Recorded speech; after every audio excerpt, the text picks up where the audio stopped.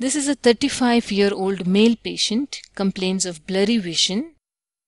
Examination shows a hypopyon uveitis, which is non-granulomatous, and fundus there is vitritis. Core lab tests were done, and all core lab tests should include tests which will rule out syphilis, tuberculosis, sarcoidosis. And in this case, MAN2 came very highly positive, and the chest X-ray also was suggestive. The diagnosis was tuberculosis. Tuberculosis also can present in any part of the uveal tract as inflammation. So one could have iridocyclitis. This could be chronic, more common, but could also be an acute iridocyclitis. It could present as a granulomatous iridocyclitis or even non-granulomatous, like in this patient. Choroiditis is another common presentation of tuberculosis, and it could be anything focal, multifocal, or as multiple choroidal tubercles. Retinal vasculitis, vitritis, papillitis can also be part of tuberculosis. So tuberculosis can present as panuveitis or any of the above mentioned uveitis.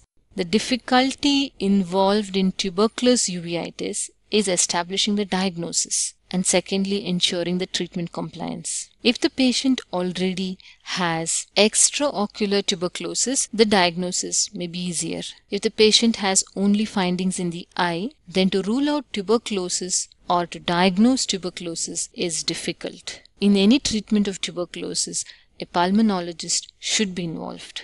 The second problem is in ensuring treatment compliance. The treatment of tuberculosis goes on for at least 6 months to 8 months. Patients could default on their treatment, which leads to both recurrence of disease as well as resistance.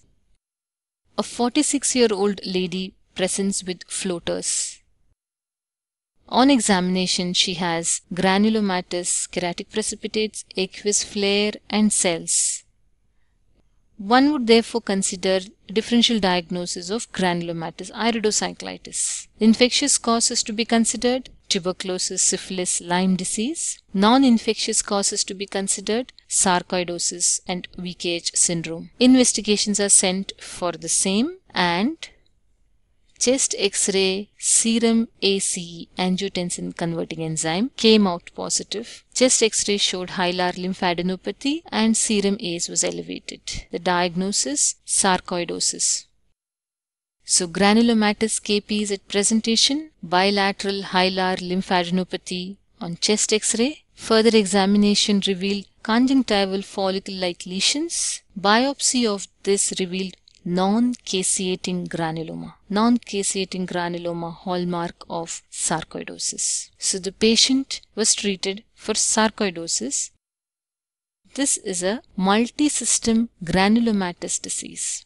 While various other systems can be involved along with the eye involvement can sometimes be the presenting feature.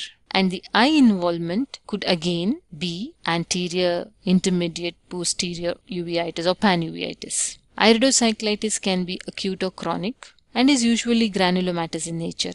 There are certain specific signs seen in sarcoidosis in the posterior segment. One of these is vitreous snowballs, very characteristically seen in sarcoidosis. Retinal periphlebitis. It can present as candle wax drippings. This is a terminology used for the extensive exudation seen around the retinal vessels. Choroid can show some small or large granulomas. Sarcoidosis, as told before, should be suspected in any case of uveitis. Diagnosis is by chest X-ray or a chest CT, serum ACE and lysozyme levels. Biopsy can be diagnostic from any skin lesion, any conjunctival follicles, or a lacrimal gland biopsy. Non-caseating granuloma suggests the diagnosis. Management includes, again, corticosteroids and immunosuppressives.